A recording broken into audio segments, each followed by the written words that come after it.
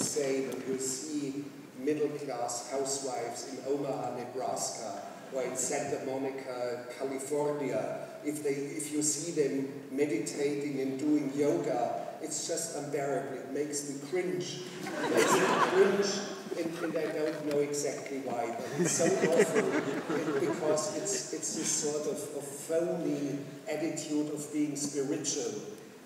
You see, and when you see many women doing yoga together, it gets even worse. You see, I've seen one thing which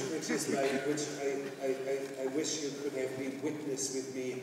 I saw one of the sisters of Michael Jackson, I think Latoya Jackson, sitting with Larry King in a talk show on television.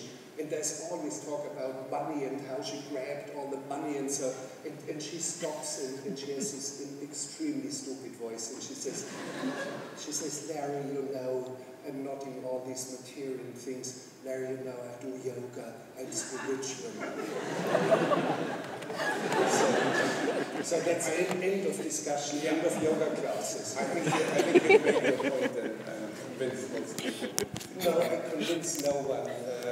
Everyone is continuing the yoga things. Let them do it.